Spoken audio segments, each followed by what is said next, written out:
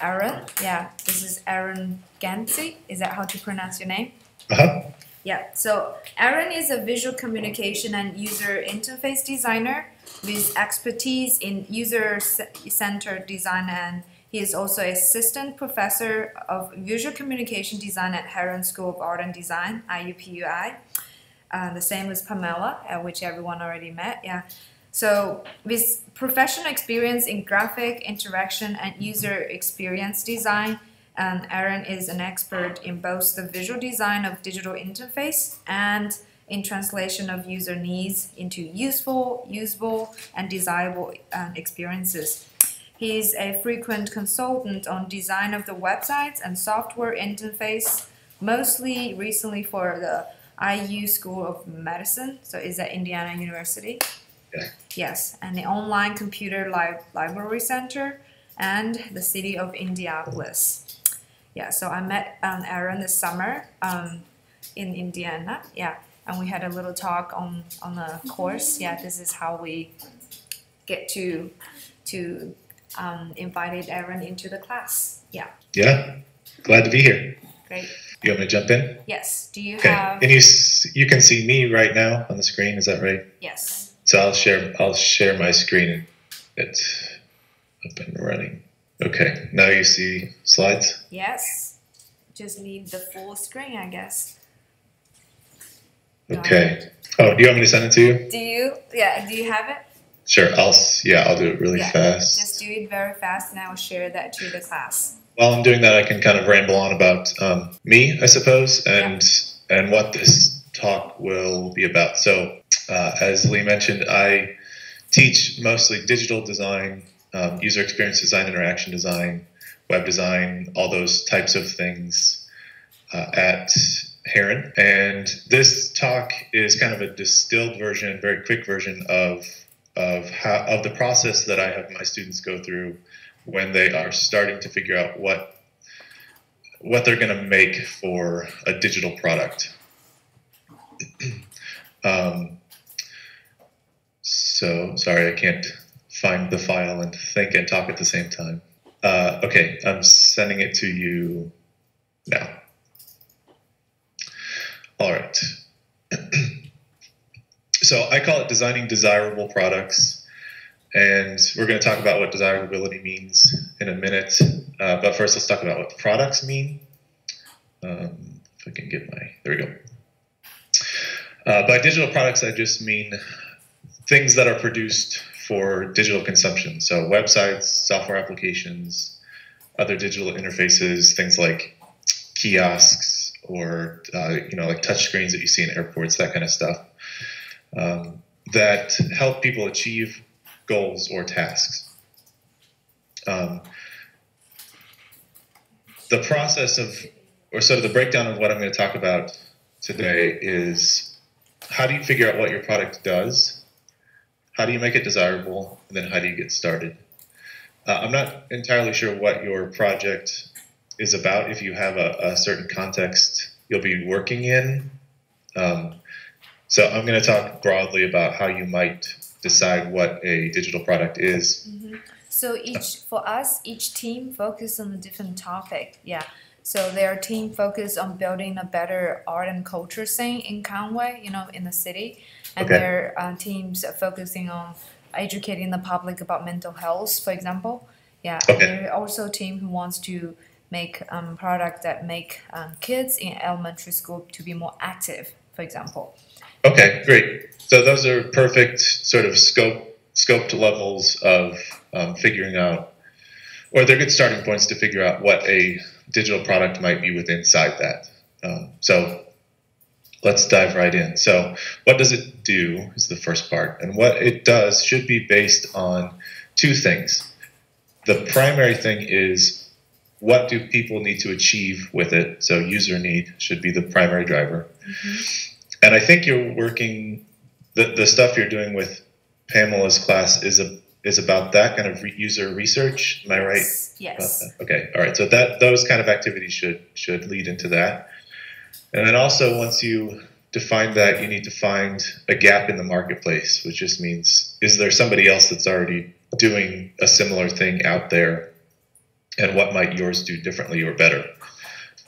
So we'll talk about that. So does that mean it's fine if you find similar product out there, but you wanted to distinguish yourself from those existing products? Exactly, yes. Okay. Or you want to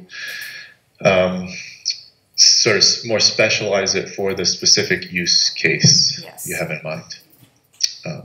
And I have an example of that as we move through. So when you're trying to understand what users need or what people need, in user experience design, we tend to think about that through a spectrum of three different goals: end goals, experience goals, and life goals. And your product in the end should satisfy all three of these goals. So I have my students go through an exercise of defining these goals and sort of separating them out so they can figure out exactly how the product needs to act and what it needs to do. So end goals are what the person literally needs to do with the product. So they need to find new music, order a meal, stay connected with family, cross the street, etc. It's the tangible thing of what am I going to accomplish when this is over. Experience goals address how the person wants to feel while they're using that product. So these are some of the more intangible things that designers can really affect. So I want to feel smart and in control. I want to have fun, feel relaxed, etc.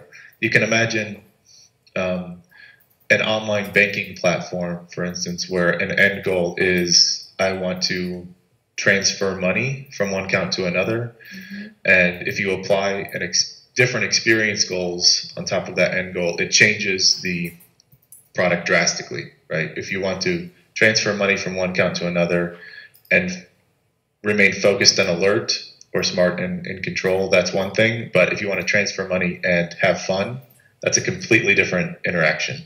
And the third one is life goals, and that's kind of the hardest to nail down, but it sort of addresses how this product fits into the person's broader sense of self. So I use this application because I want to be a good person, I want to succeed, I want to be respected, etc. These goals come from Alan Cooper, and his book is About Face. We're on the 4th edition of that. If you're interested in these, you can find more on that there. Okay, so now you have your goals defined. Once you do that, you need to look at sort of the market. So what else is out there that's doing a similar type of thing, that's filling this gap in a person's life? Here's a quick example. So if we're dealing with families who live far apart, needing to communicate with one another, where are the market gaps there? So we could look at what other products are out there that let families do that. And so you have, just regular texting, chatting, Skype can do that. Phone calling, YouTube could be a way to do it, Twitter, Facebook. There's a million different ways, right? But they all have different kind of purposes, especially when you build in the experience goal, life goal kind of aspects into them. So what I have my students do is a sort of competitive analysis, we call, where you look at the landscape of what else is out there in the area and figure out why it would or would not work for your target audience. So this is an example of one of my students from last year. I thought he did an exceptionally good job because he's, as a visual designer, is both breaking down the UI elements, so what about the visual design, and then the UX, or what about the interaction or experience elements of a variety of apps in the space. He was dealing with relationship building, so he looked at dating apps, Meetup, those kind of things to see what else people are doing in that space. Okay, once you've figured those couple things out, there are a couple deliverables that can help clarify for you as you move forward what your product needs to do. So one of them is a how might I statement. Have you dealt with those with Pamela yet? Yes. Are you familiar with those? Yes. Okay. Class did this, yeah. So the how might I statement is really just kind of a starting point for defining what your design is to do, and then drafting a persona. And these two things work in tandem. So just a little more detail on how might I. So for instance, how might Jane, say, stay in touch with her family and feel productive? Right now we're starting to build in some of those experience goals into there. If that's our how might I, the persona needs to amplify that to clarify who Jane is. And so as you're drafting a persona, have you guys dealt with personas before? Yes. Familiar? Okay. Yeah, we complete 5 personas for the products. So, oh, great. Yeah. Okay. And so one thing I urge my students to do is not only, so the easy thing to do is focus on a persona through their demographics. So Jane is 23, she lives in Houston, on and on and on, sort of demographic information about her. But you really need to instill things about her motivations inside that persona. So that the persona needs to clarify who that person is in relationship to how they're using your app. Yes, that's what I have here. So persona should be driven by motivation and need, not only demographics. What are their goals? What's driving their use? And demographics are used to frame the context around, you know, the sort of use of the product. Demographics can also give us information about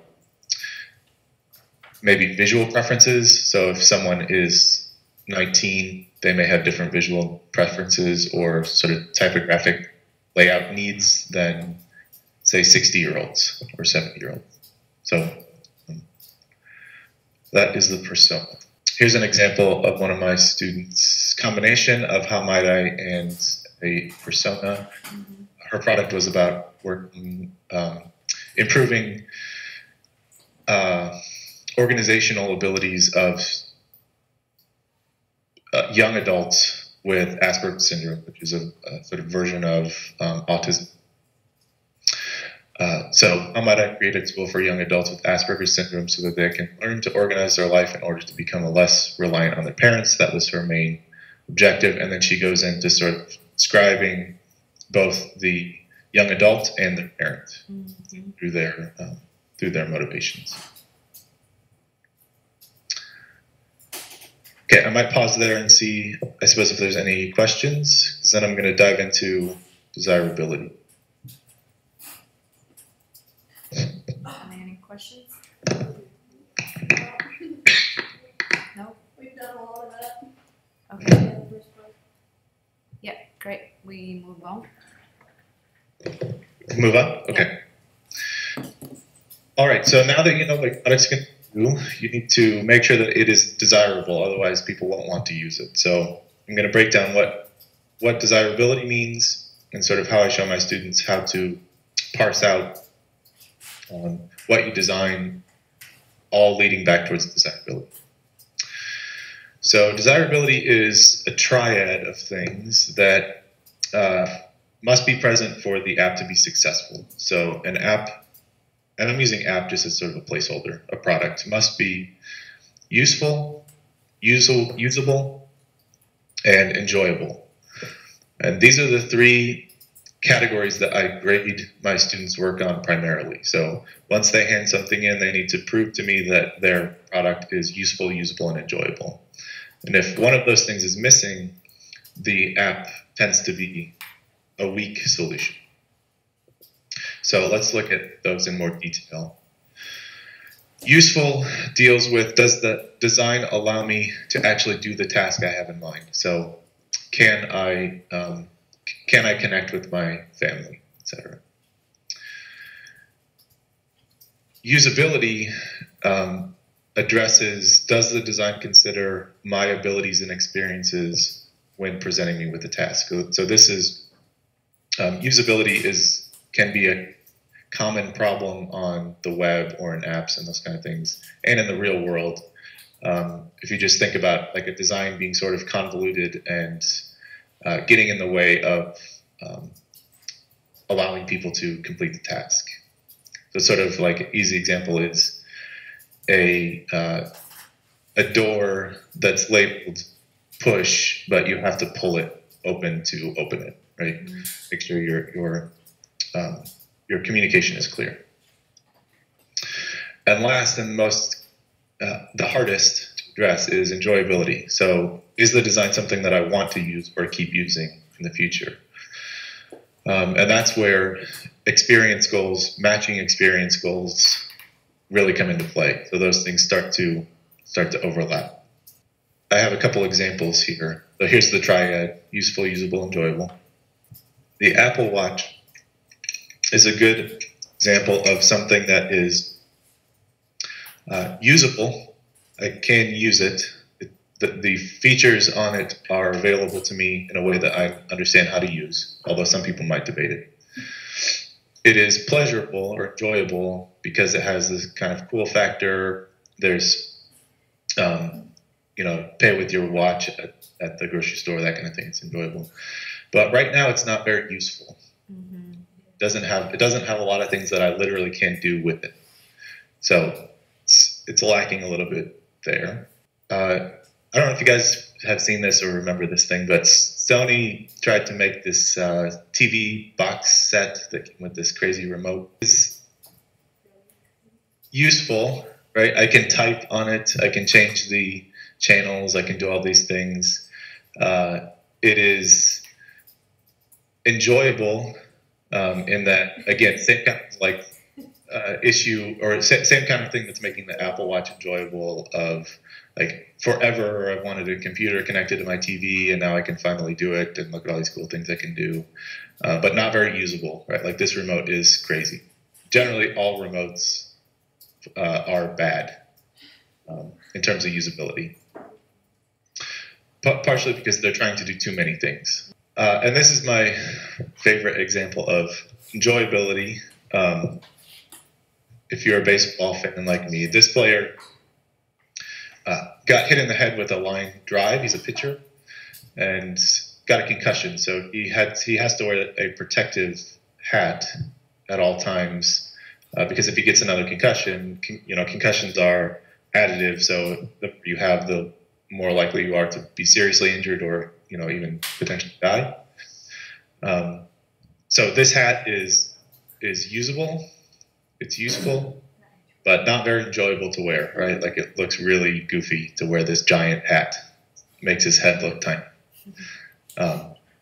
So just 3 examples of where things, how weaknesses in those areas reveal themselves. Mm-hmm. Quick example, again, so another example, the same thing. If we're talking about designing a photo app, so an app to take photos, if you can preview a picture that you might take, but not actually be able to take the picture, that is not useful, right? If you need to take a picture, but in order to do it, you have to tap the screen really fast, that's not very usable, right? Because you're going to shake the phone and the picture's not going to come out. And that action is kind of hidden. And then if you can take as many pictures as you want, but you can't show them to anyone else, that's not very enjoyable, right? One of the key things about taking pictures is so that you can show other people what you did or what you saw. Mm-hmm. Instagram is a good example of an app that satisfies all 3. Right? It's a usable, useful, and enjoyable experience. All right, so now how do you get started? So you figured out what the app is going to do. You have an idea of how you might make it desirable. What do you do to get started? So before you start at getting anywhere near high fidelity, meaning like sort of polished visual design, you need to figure out what the core functionality of your product is and what the workflow is. So how does the person go through step by step to achieve the goal or their task?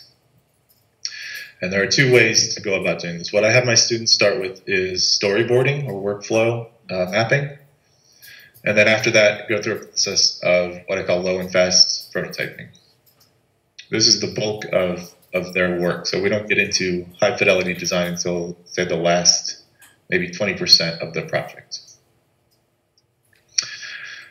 So some examples of storyboarding. This is an easy way, sort of graphical way, to tell the story of how a person interacts with your product.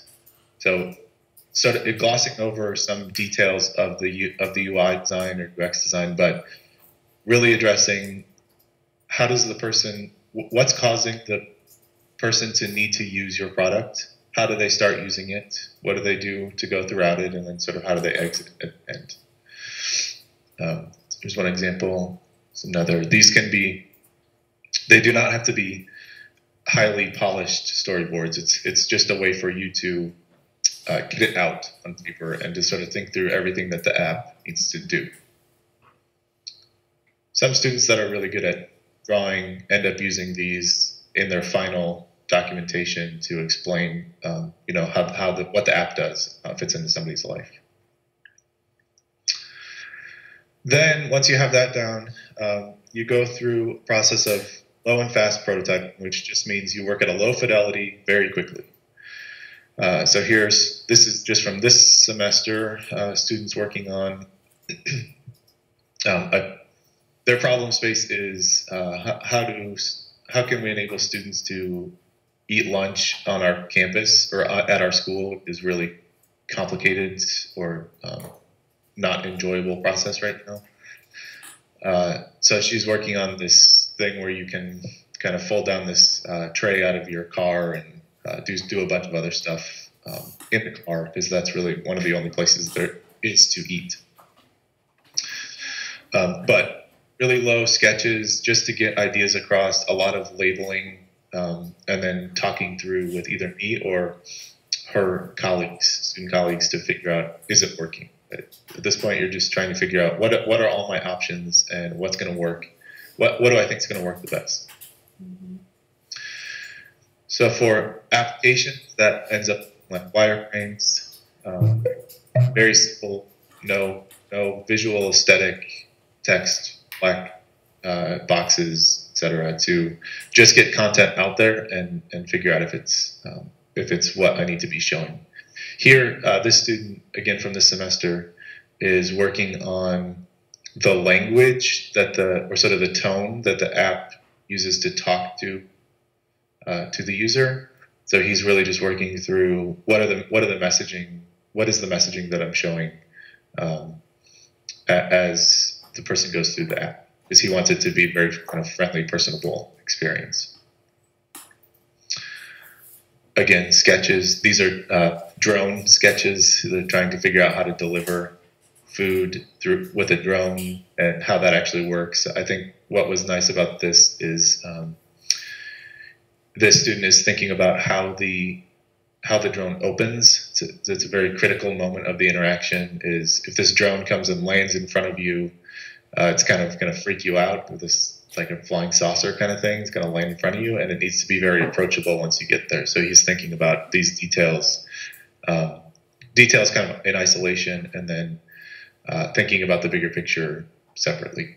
And once you start to get to a place where you think you can tell a complete story through your designs, meaning you can go through all the tasks to complete the goal, you should put those low fidelity prototypes in front of somebody. So this is a good way that my students often use, is just paper prototyping, kind of print out the app screen and then ask somebody to go through it and to actually act like they're tapping it. If they tap on a new screen, you lay that screen down, and then you can have the person kind of comment about what the issues they had as they were going through, or if they had questions or difficulties or whatever throughout. Okay, and then I have just a couple examples of some other projects that my students have worked on in this area. And I'm going to talk about these and then sort of show a couple of examples of how I would suggest you document these designs in the end. So this is that community building or relationship building app that I talked about earlier. It was called Niche, and he is doing what I suggest, which is to only design the screens that are necessary to tell your story. So this is into the high fidelity. High fidelity, of course, takes the most time. So you want to design the screens that best tell your story. So there's sort of critical moments of the interaction. Here is a food truck finder. So again, he's showing a state of that's critical to the moment. The idea here is you can slide to their plan in the future or eat the meal right now. This is an app. This was a project that was about sharing or selling things. So you own something and you want to sell it, and so she made this kind of like a digital garage sale, basically. So very easy to post something and then have people come find it and take it off your hands for you. Sort of a streamlined Craigslist. But what those don't show us, those last couple that I just showed, they look good, right? They look very polished, but they don't tell us why the design is successful in terms of desirability. So they look good, that's a desirable factor, but we don't really know anything about who's using it or why they would use it through those just static mocks. So when you document this, or what I have my students do when they document it, is to call out key features of the design that help explain those elements. So you should be making intentional decisions, design decisions as you're working, and you want to make sure that the rest of us understand why you made those decisions, basically. So you know everything down to, why did I choose this icon set? Why did I choose these colors or this layout, etc. Should all be based on those earlier goals and the desirability I talked about earlier. There's one example and another. So basically, you know, I have them do this. You could talk through a couple of static screens, and then you go into more detail by just calling out details within what you see there. Okay, so to recap, what I talked about was first how to identify what your app does. And to do that, you need to find a real person and then identify if there's a market gap or what the market gap is. Then defining your persona and their goals will help you get started and also inform designing a desirable product, which is, remember, useful, usable, and enjoyable. I recommend starting with the storyboard to help you just figure out what everything your app needs to do or what the story is that you need to tell about your product. Work low and fast, and then explain your designs in the end. Okay, time to get started. Here's my email address if you ever want to ask me a question, or you know, I'm open to, if you want to get feedback on something, of course you can get in touch. And these are my students that I showcase their work through the presentation. Yeah, so Aaron, you said that the student only design the part that shows the main feature. Does that mean they don't have to? I mean, like sometimes I know it's important not to repeat, you know, certain design if they have same functionality. But does that mean that you only need 3 or 5 pages out of that, or you still want them to design the whole app, like in terms of? Well, okay. So it depends. So if the exercise is to just sort of get comfortable with designing the nuts and bolts of a user interface, then we'll go into designing all of the pages that we have time to design, as many as we can, basically. But what I try to avoid is, let's say, with the niche app that I showed about the relationship building. To use that app, you have to have a profile, but it's not very interesting, or it doesn't really add much to the story to show this profile, create a new profile screen. You know, 'cause create a new profile is a pretty standard activity. Okay. There's not much innovation happening there. So it's the screens that address the heart of the goals, I would say. The students usually end up designing, I don't know, anywhere from, depending on the scope of the app, anywhere from 5 to 12 screens. Okay. Yeah, I also see that your student that's working on a sketch does not look like a app to begin with. So do you not define what kind of interface that they're going to designing for to begin with the project? So they can do anything, like say even industrial, right? Like designs for Yep, and that is part of this project. So right now we teach this, the projects that I showed are taught in context of a service experience course. So we talk about service design, and then we break the service down into individual interactions. And sometimes those interactions are physical. So that they're both digital and physical things. Yeah, and then it gets kind of interesting when students get really interested in kind of physical industrial design, product design, because I certainly am not an expert in industrial design, but the process is similar. And generally, what the take I have is if you can sell it, I'm okay with you dealing with industrial design, basically. Okay, I got it. But the principles carry over, right? Like it's just a physical thing instead of a digital thing. Yeah. So it's interesting that say we have one group of the student working on making kids, to be more active in terms of sports, probably, yeah. But because the whole class, I want the class to be able to involve into the user experience design that I require design an app for it. So the student came across this difficulty of saying, oh, we want kids to be active. Now we're designing an app, for this topic. Yeah. So is that, does your class or any of the contexts that the student have encountered, facing similar dilemmas at all? Yeah, for sure. In the class that I teach right now, which is we just call it designing people-centered experiences. That should be part of the conversation. So the design should be tailored to the user need, and not necessarily to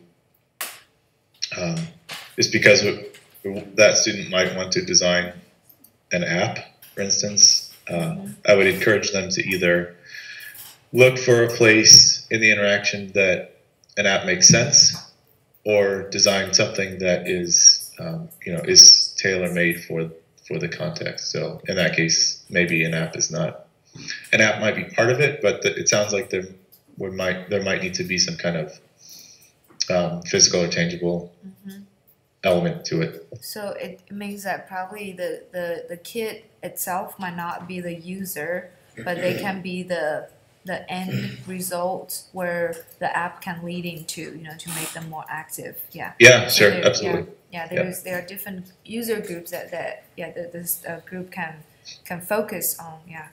Okay. All right. I think that's all of my questions. Yeah. Do you guys have anything in terms of your personal, like the project related to your topic that you wanted to ask for?